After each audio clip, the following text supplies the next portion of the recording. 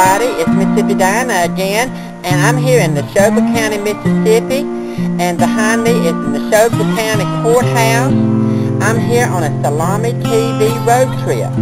Granny Mae is sleeping one off. If y'all remember, this is where those civil rights workers came up missing back in 1964.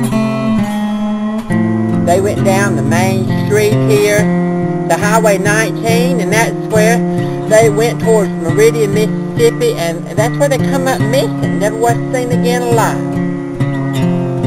I'm going to try to get out of here before we come up missing. Bye-bye now.